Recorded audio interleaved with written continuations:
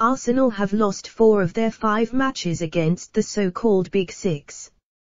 If lessons are learnt in defeat, then Arsenal manager Mikel Arteta has been rendered to a mere footballing student when confronted by one of the so-called Big Six.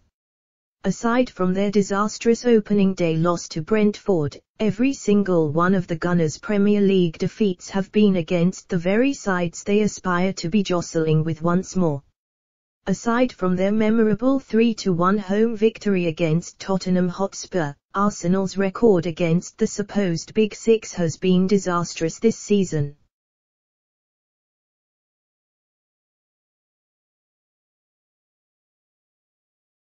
They were terrorized and pulled apart by Chelsea and Manchester City in August, 2-0 and 5-0 respectively, while Liverpool and Manchester United's respective experience shone through the Gunners. However, there is an evident philosophy and prominent strategy within Arteta and technical director Edu summer arrivals Ben White, Takaro Tomiyasu, Martin Odegaard, Aaron Ramsdale, Nuno Tavares, and Albert Sambi Lokonga have all proved that they are stars of today just as much as the future.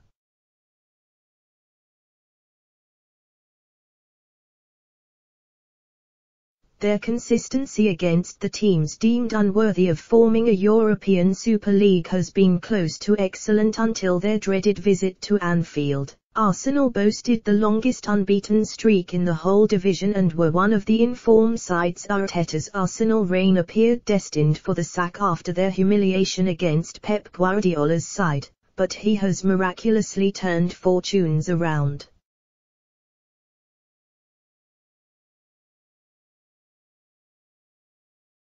There is no longer any reason why they cannot qualify for Europe or even displace one of the behemoths who normally occupy a top 4 place.